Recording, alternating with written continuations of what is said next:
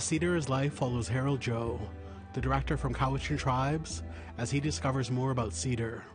The documentary combines stories of elders, carvers, medicine makers, and basket weavers from Vancouver Island to Haida Gwaii on BC's coast. This tree has been nothing but that and more so, but, giving life, Calvin McNeil, we're born out of cedar, we lay to rest in cedar.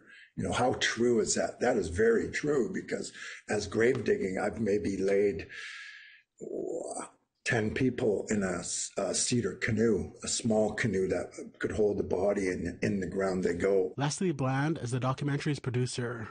He's been a friend of Harold Joe's for over a decade.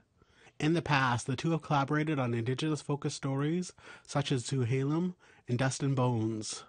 Bland says the team's success in storytelling is being able to build trust with communities. Not only is it being honest and truthful to what is being communicated, so there's trust in, if I share something with you, it'll be handled with respect.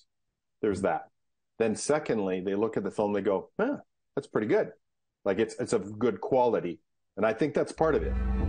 Cedar is the most strong, powerful medicine that we have. For Harold Joe, he shared that after hearing from elders and artists how hard it is to get old growth, it made him reflect and feel guilt about his time working in forestry in the 80s and 90s.